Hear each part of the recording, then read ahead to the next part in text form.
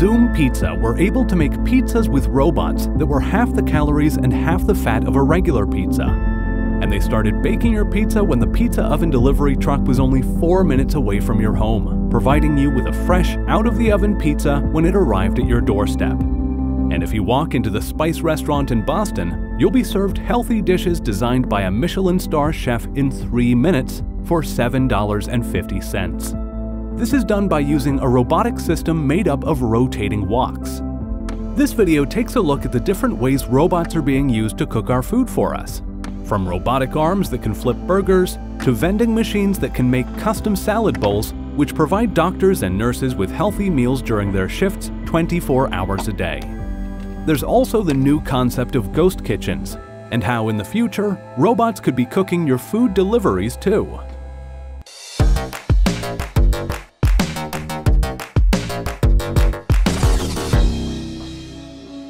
High rent in cities not only makes it harder for people to start their own food businesses, it also drives people to live further away from the cities, making it more difficult to find workers.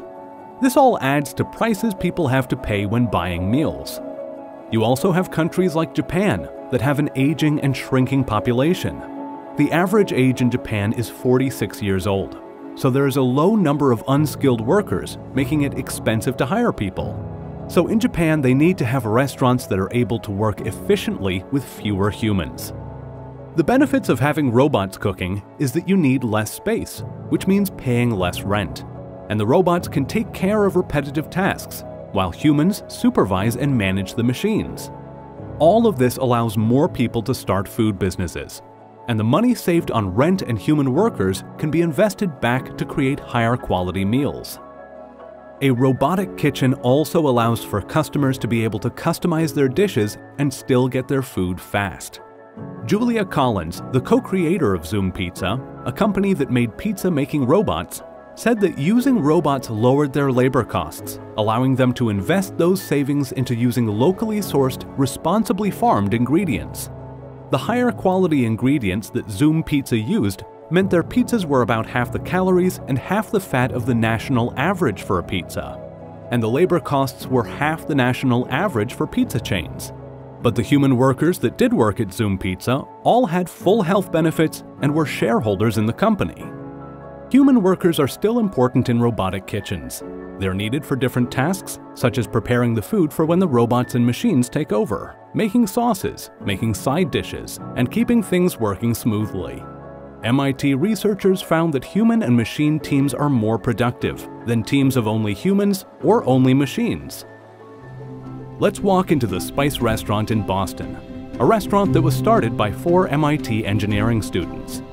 These students were water polo teammates who needed nutritious food on a student budget, and they had little time to cook. Along with water polo, they were also obsessed with robotics. One of the founders, who is the CEO, used to work at SpaceX. These engineering and robotic-minded students teamed up with Danielle Bellew, a Michelin star chef, to start Spice. Spice uses 7 robotic woks that can serve 150 meals per hour. These robotic woks can cook customizable rice and grain bowls, curries, salads, stir-fries, pasta, and noodle bowls. You can get Korean, Thai, Indian, and other styles of dishes. A customer walks in and places an order on a touchscreen, and they are able to customize their dish. The order then automatically engages the ingredient delivery system. Hoppers load the ingredients into the woks. The woks rotate, cooking the food using induction heating, a technology invented by Nikola Tesla. The wok then tips the cooked food into a bowl. A human then garnishes the food and makes sure it is presentable. Meanwhile, jets are automatically spraying and sanitizing the woks, making them ready for the next order. All of the meals were designed to work with the one cooking technique, and it takes 3 minutes from placing your order to getting your dish, each costing $7.50. Over in San Francisco, you have the Creator Burger restaurant. This restaurant uses an assembly line approach to making burgers.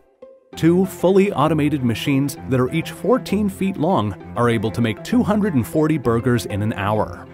Even a lot of the prep work is done by the machines, from cutting the tomatoes for each order to grinding the meat and forming it into patties. There are 20 computers and 350 sensors that make this possible. And when it comes to cooking the meat patties, there are 11 thermal sensors at work. Humans are still needed to do other prep work and also to make sauces and sides. The machines slice the burger buns and then butters and toasts them. The sliced buns are then moved along a mechanical conveyor belt, and fresh ingredients based on the order are then freshly cut and dropped onto the bun. The burger patties are chuck and brisket chunks that are grounded and cooked to order. The robot machines allows creator to spend much more on premium ingredients, while giving customers a low-priced burger, all in 5 minutes. A burger at McDonald's in San Francisco can cost up to $4 to $5, while the creator burger costs $6. Another way of making burgers with robots is to use a robotic arm. This can be seen at the Pasadena outlet of Cali Burger. They partnered with Miso Robotics to create the Flippy robot. Flippy is an AI-driven robotic arm that works as a kitchen assistant. It uses 3D and thermal sensors and cameras. It knows when patties are placed on the grill by a human and will monitor each patty as they cook. Flippy will also switch utensils by itself, using a separate spatula when it comes to flipping the burger on the raw meat side, and another spatula for the cooked meat side. And it can also clean the grill. This saves having a human employee be in front of a hot, greasy grill all day, or standing in front of a hot oil fryer, since there is another version of Flippy that can manage fryers, which can be seen working at the Los Angeles Dodgers Stadium. If you want a little robotic help at home, then look to the over 20,000 Amazon Alexa-enabled devices. The Amazon microwave allows you to say how long you want it to cook for, or ask it to stop without having to push any buttons. You can even ask it for more specific commands, since there are pre-programmed presets. You can ask it, microwave 8 ounces of frozen vegetables, or reheat 1 cup of coffee. These microwaves even have scanning software that allows you to scan the barcode of food packages with your phone, and it will automatically set the time and power level to the instructions on the packaging. There are also voice-controlled coffee makers, so while you're waking up in your bedroom, you can instruct the bedroom speaker to start the coffee maker that is all the way downstairs. Or you can program the coffee maker to automatically brew coffee at a certain time each morning. When you're out of the house, another robotic food option is the Sally vending machine, created by Chowbotics. Sally creates healthy bowls which you can customize, letting you choose up to 8 ingredients for your salad, grain, or yogurt bowl. They can be found in 70 locations worldwide, including university campuses. They are also found in hospitals, a place that is operating 24 hours a day.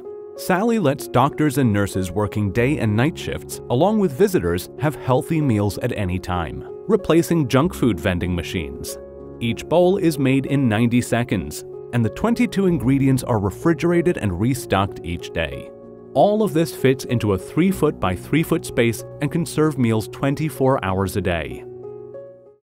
Earlier, we mentioned Zoom Pizza and the Doughbot, the pizza-making robot.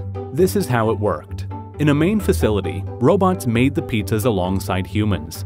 Delivery trucks were then loaded with racks of pizzas and ingredients. When an order was placed, a pizza would be loaded into the oven in the delivery truck and make its way to the customer's location. It won't start baking the pizza until it is 4 minutes away, so it is fresh out of the oven when it arrives.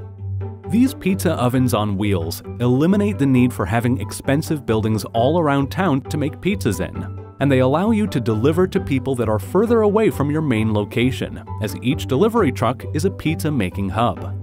Zoom stopped making pizzas in January 2020 and is refocusing on providing automated food production and mobile kitchen systems to other food companies, along with sustainable packaging.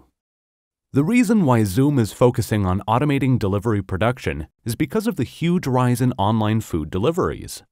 These days, most people have never set foot into the restaurant where they are getting their food delivered from, and this has given birth to ghost kitchens, also known as virtual kitchens.